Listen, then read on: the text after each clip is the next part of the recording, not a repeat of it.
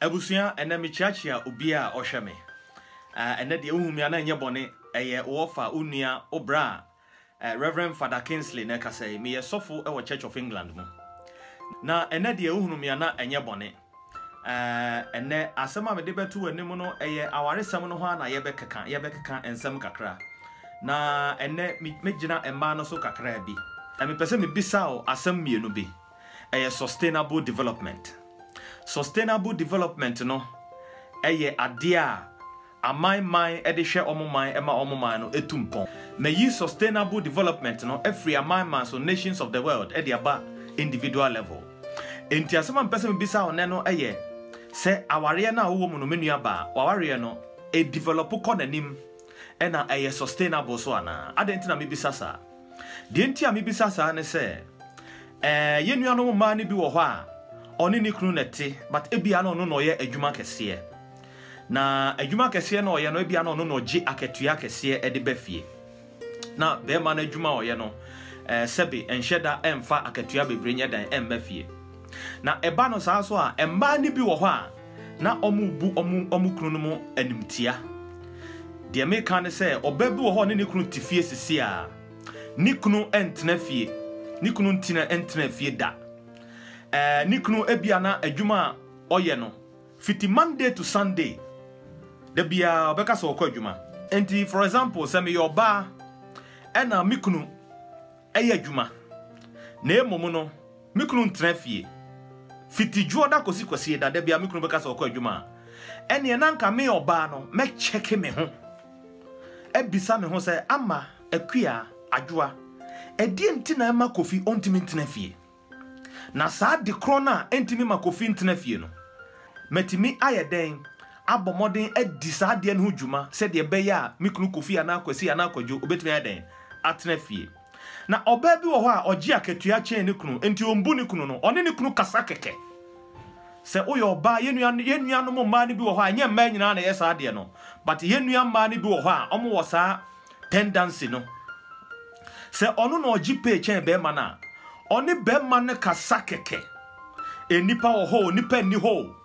otimi ni bema ne kasa te sa bofra ketwa na menua ba oni bema a relationship etisa dia ene ewukunu no anase mu relationship no at the time bomb so it's only a matter of time ebe explode na bema ne fa ne baby a na wo so aye den wa fa wo baby because bema no ummu no ena mema so ade a yempe ne se oba omu ade because ye boy and say yenye eti ewo fie o oba no de ntia nyankopon bo ne say nyankopon bo se obeye obema no oboafo o ye ne helper enti oboa bema no sebe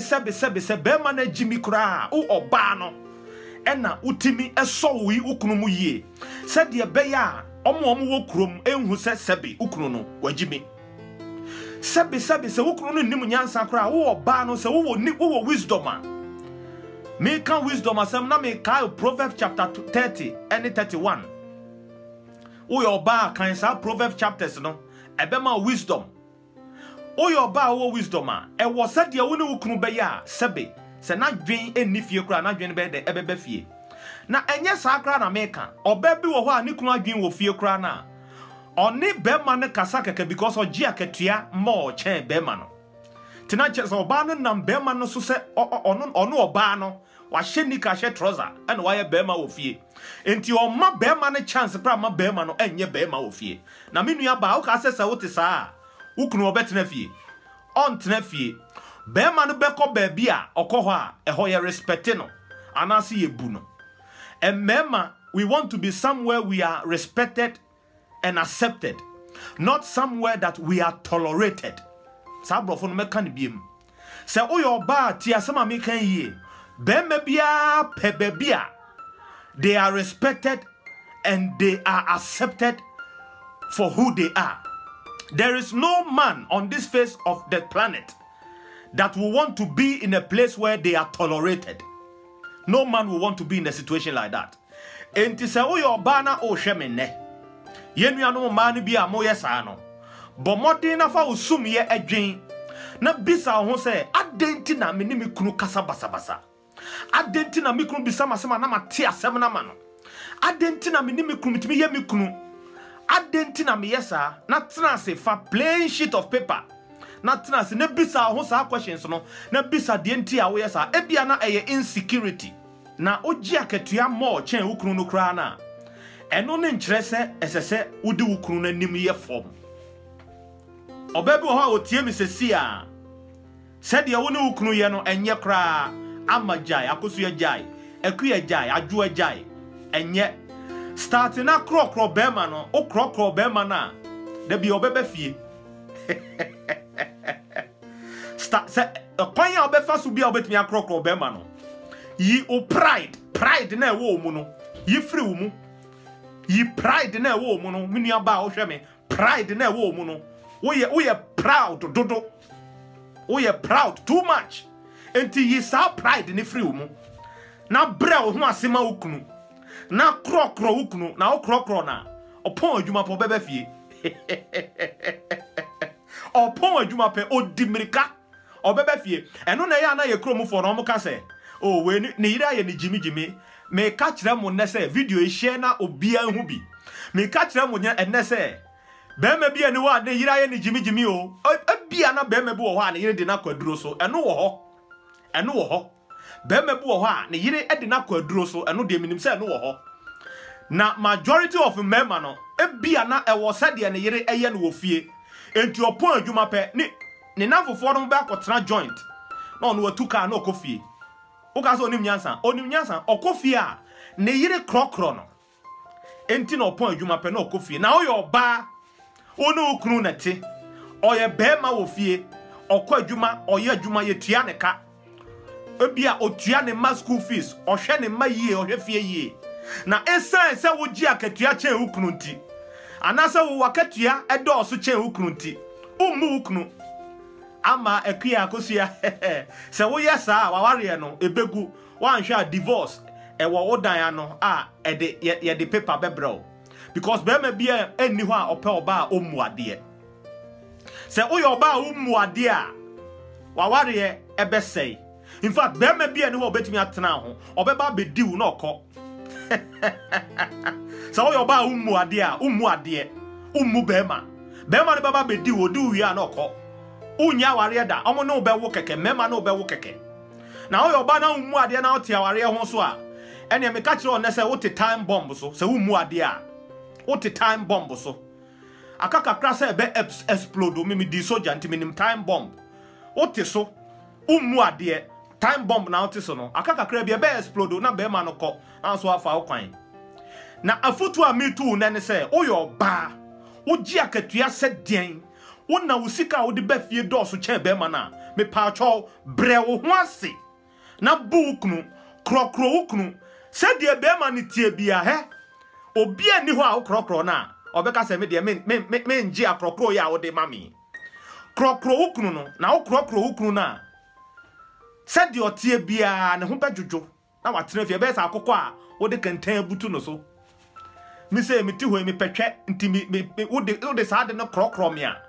da bia meka fie what dey say mi peduane so mi nidi bebre but mi peduane nti de aduane so krokro me a meka fie o respect me a meka fie oni me kasa nice meka fie na be ma bia ne wa ne kasa han umu no edu anajo kra ye bedi mpamu agro opese odi agro kakra odi u kakra ma ho bye bye no edu sa time no so a wa hye trouser say me ma unni me because wuji akatua chen ono oniska enti odi ne koti bewura otwemu kra so da bi akua ama akosua be ma bia ne wo betena fie o e ma ne guabonten a omo twe no na wo de sa de no bonnet rimodin wo fie a adenti no betena fie e bia na nye sa de ne kra na wo de bonnet rimodin a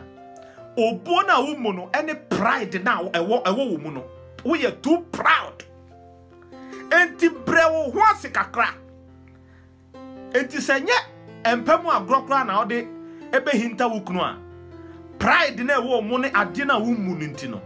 be ma no mafie obekọ ba bia okọ hwa ye ne masa yesa masa okọ hwa ye ne yesa masa na yakotokoto no sa na be ma bia pe na nya so oba bi mpacho ya read Genesis chapter 18. I read Genesis chapter 18. Sarah na odoni kunu pa na ofre ni kunu Lord na enyase ohu osuro Abraham nti na no friend Lord o eye obuo a obu ni kunu Abraham nti na no friend Lord Sarah Bible mu Genesis 18 na ofre ni kunu Lord na obu a obu ni kunu nti na friend Lord enyase no osuro no nti me nua ba a wo hwe me enne message amede bra wo se wogi akatua chen wukura bre ho ase buukunu krokro bema no na bema no beka fie eniema bebre wo ha wo de betimi de akrokro wukunu wo ye oba unima kobisa wo maame be kire wo unima kobisa wo maame na no maame monkomo wo maame be kire wo na pe oba bia na ware aso a na ware ye de a oni ni kunu omo ye successful oba bia oni ni kunu anigye wo mumpa kobisa no se de ye ya anigye wo omaware mu sa nipa no betu ofopa na jai ema na omo ware ya omo ye wa yonko no because ha ma no omo moa and anamfofo na ayonkofo na wafa omo ware ye e na wo ware enti afoto obi a omo du tu no ya foto bone sa ayonko no twe omo ho twe ho firi omo ho na kope ayonko a waware a na ware ye eso a na ware ya successful na ono betumi atu ofopa ama waware na asiwie enti ene de me do be si ha ukunu no buno respect no krokro no dono ade no eya afama no manini ni baby ope adware o kitchen o babia ma kwara na da kwara no nifia manom eniwu na ho pese o obeka fie why menua obeka fie nti na me do be si ha na me share e wo me next video shalom erade kan ho